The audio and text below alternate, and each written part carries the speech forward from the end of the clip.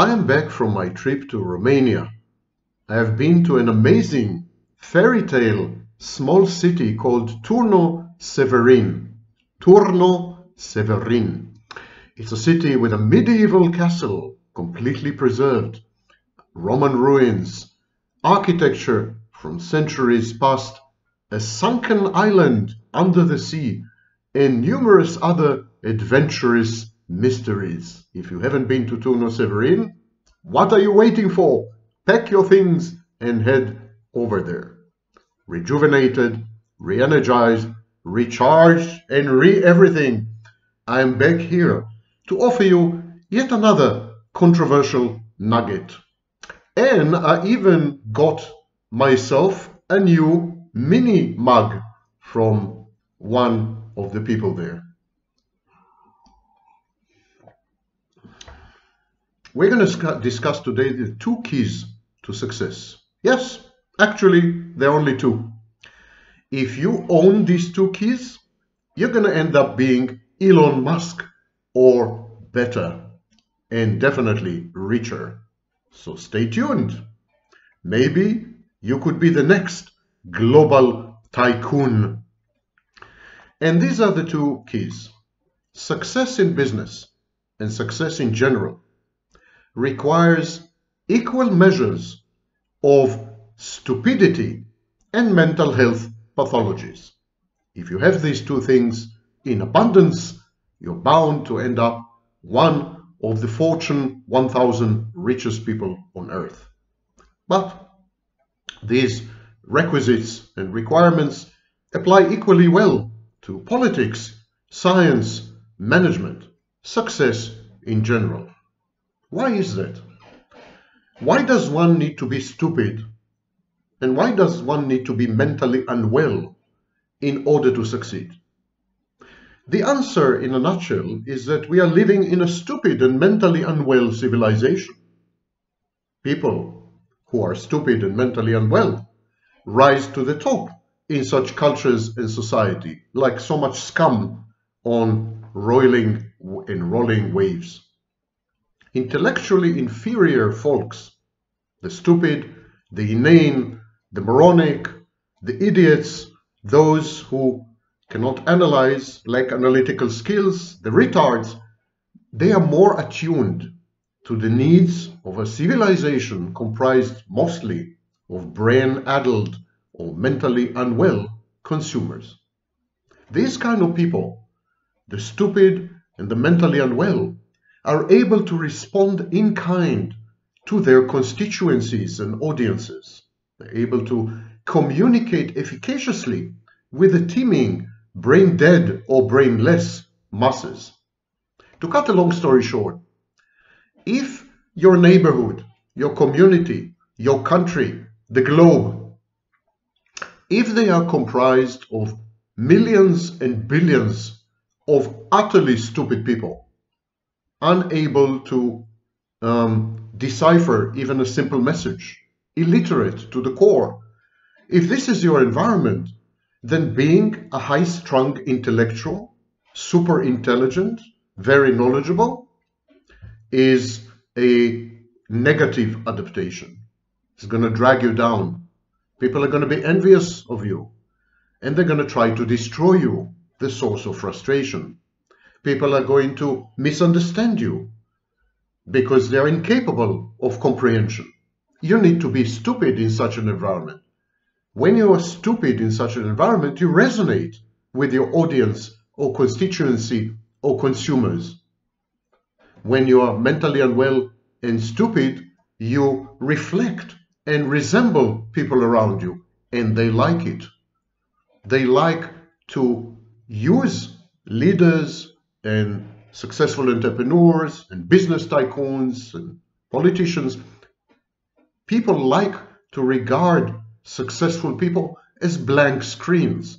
The implicit message is, if he had made it, if he succeeded, so can I. If this idiot is a multi-billionaire, so can I. If this malignant, not very bright, pseudo-illiterate narcissist had become the president of the country, definitely so can I. This implicit message that everyone is capable of everything in an environment which is permissive, promiscuous, and non-discriminating. This is the message of coaches and other assorted con artists, gurus, and so on, who keep telling you, you are all geniuses, you're all giants. If you just put your mind to it, there's nothing you cannot do. The law of attraction, the secret, the universe is at your beck and call. When you look at stupid people as role models, when you look at the mentally unwell as exemplars, you tell yourself, in effect, if they had made it, so can I. Nothing stands in my way because I'm at least as good as this and this business tycoon or this and that politician. Moreover, the stupid are incapable of evaluating risks properly. The core issue in being intellectually inferior or intellectually challenged is the inability to judge reality properly, the inability to assess risk-reward.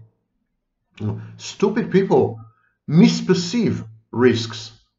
They actually underestimate risks, or they don't see risks where there are dangers and perils. Stupid people plunge ahead with audacity and defiance.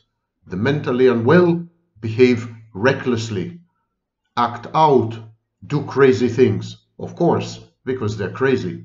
The stupid and the crazy take on the world, and sometimes this unthinking thrust forward, this ability to ignore obstacles and hindrances and risks and dangers and perils, that's a good thing because it endows successful operators with a first mover advantage.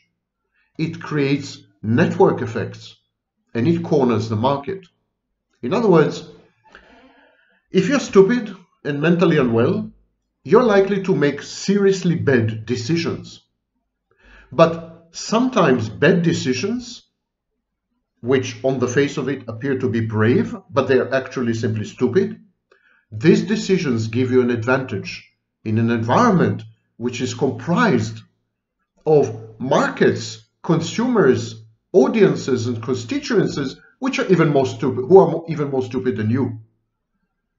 So when you operate in a civilization that is essentially intellectually bankrupt, being an idiot is a major advantage because you will be the first to go there. And this is called a first mover advantage. By being the first in a market, you can actually shape the market or create it ex nihilo, out of nothing. You create something called network effects. People will flock to you even if you offer an inferior service. Remember, for example, the first versions of Windows, the Windows operating system. And these network effects will allow you to become effectively a monopoly. Stupid people assess risk wrongly, thereby adopt bad decisions, make bad decisions, and then sometimes they end up richer than all of us combined. Prosperous entrepreneurs often exhibit this lack of disregard, and disrespect for risks. They ignore risks completely. And one of the reasons they do this is because they have impaired reality testing. They have magical thinking. Many business tycoons and top-level entrepreneurs and top-level politicians and so on, many of them are conspiracy theories, precisely because magical thinking underlies their cognitive processes. The magical thinking tells you, I'm immune, I'm invulnerable, nothing is ever going to happen to me. I can do whatever I want, whenever I want, wherever I want. I will never pay the consequences of my actions. My actions will never have consequences except beneficial ones. That's magical thinking. The idea that you can impose your will and your thoughts on the environment and it will succumb. It will not fight back. The perception that the world is a mind game or a power play, and where you only to pretend that you are the greatest and the best and the most powerful, omnipotent and omniscient, where you're only faking it till you make it, you will succeed. This involves also a primitive defense mechanism known as splitting, which we will come to in a minute. These are all pathologies, mental health pathologies. Impaired reality testing, magical thinking are infantile. They are supposed to disappear when we become adults. But I would say that the majority of adults in our current civilization actually are infantile in this sense. They all engage in magical thinking one way or another, and very few people have correct reality testing.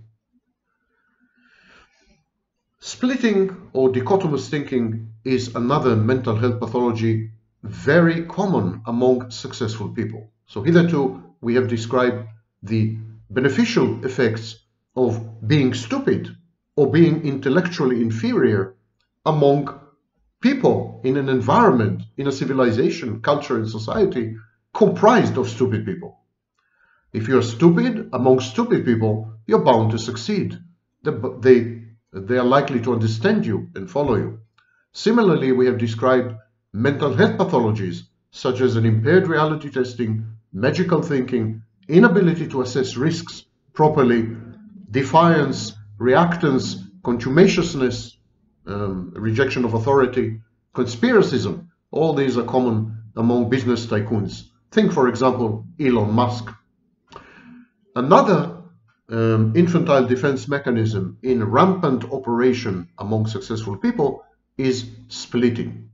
The idea that the world is divided to black and white, hot and cold, with me or against me.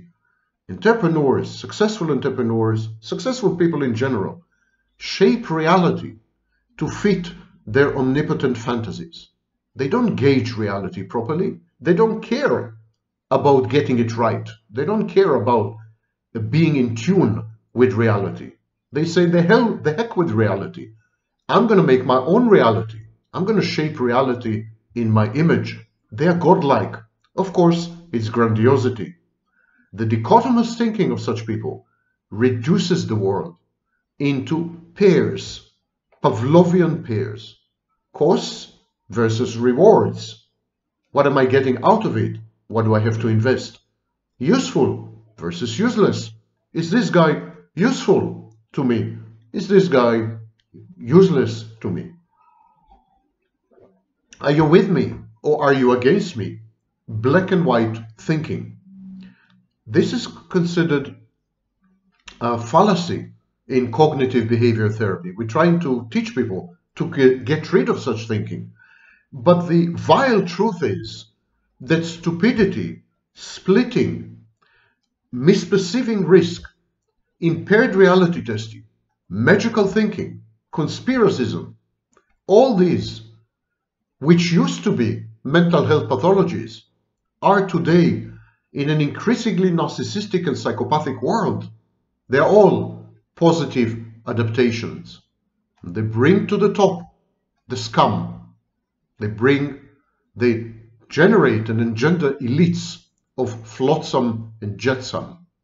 People who can hardly read and write, people who have distorted views of reality, people who are addicted to conspiracy theories, people who are plain idiots, people who are grandiose to the verging on psychosis, verging on psychotic disorder, sick people, moronic people. They rise to the top in such societies because they are easily comprehended. People easily understand them. Success is a mass phenomenon. You need a critical mass to attain success. You need to mobilize networks of people even when you're all alone in your living room. And so the ability to resonate with people, to reflect them authentically, to be like them, and therefore liked by them. This ability is indispensable and priceless. And in today's world, intellectuals, they're not the role models. Footballers are. Athletes are role models. In the 1950s, Albert Einstein was the most sexy role model on earth. Today, he's just a man with disheveled hair. Role models today are narcissistic, psychopathic, grandiose, and not very bright. And that is the understatement of the century. We are all being dragged to the bottom by our elites, and our elites are being dragged to the bottom by us. It's a race to the bottom, and it threatens the survival of the species. We have eradicated intellect. We scorn and mock intellectuals. We hate and despise experts and authorities. We would rather believe an anonymous YouTuber or our neighbor or our auntie or some soothsayer with a tarot card deck. We would rather believe these people than medical doctors or professors of psychology or scientists or other experts. It is the death of the age of expertise. Illiterate, conspiracy-minded, stupid people are the elite of today. Where they're taking us is anyone's guess, but it can't be a good place. No matter how stupid you are, even you can't believe that stupid people ought to lead us.